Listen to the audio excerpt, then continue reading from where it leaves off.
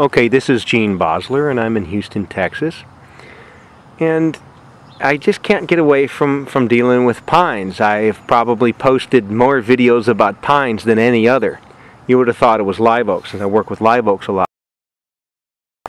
Okay, so this landscape lighting system was installed by a tree climber who did not use spikes, I note, which is good. But a few days later, a landscaper who's installing a new landscape here, they've taken some, fairly commendable measures to minimize the impact to the root system, but it's pretty easy to stress out a root system. People think that you need a bobcat or a backhoe to compact the soil, but soil can be compacted with a lot less than that.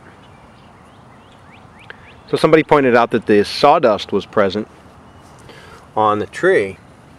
I said, well, that's just from where they drilled. But just to make sure, let me call my arborist. And so here I am, and I'm finding little holes associated with this looks very much like ambrosia beetle right here. This looks very much like ambrosia beetle right here. These little, not ambrosia beetle, I'm sorry, Sawyer beetle. These little holes look very much like ambrosia beetle, Myoplatypus. And the color of the sawdust, you note that I don't call it frass, because it's my understanding it has not been through the digestive tract of the beetle, but been pushed back out. The color is consistent with the platypus, Myoplatypus, and ambrosia beetle. And they make little, as we know from previous videos, they make little loosely constructed tubes that are, I assume, a mix of saliva or in sawdust.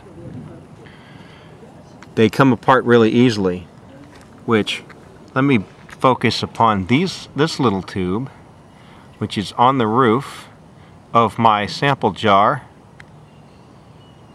It is actually quite well constructed. It's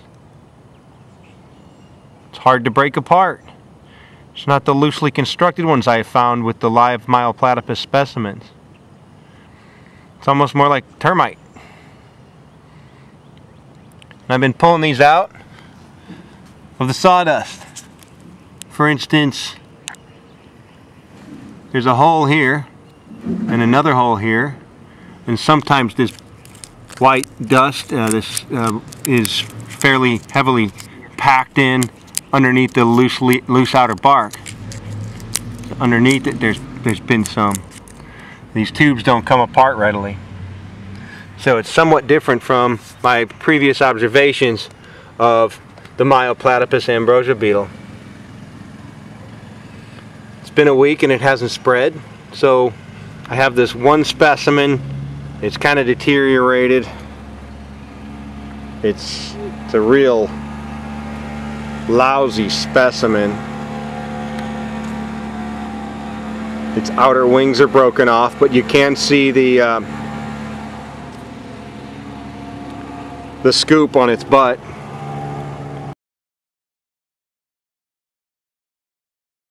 The red dust here that's kind of the color of the sawdust produced by the pitch tube produced by the Ips calligraphus. Focus. There we are. But not much at all.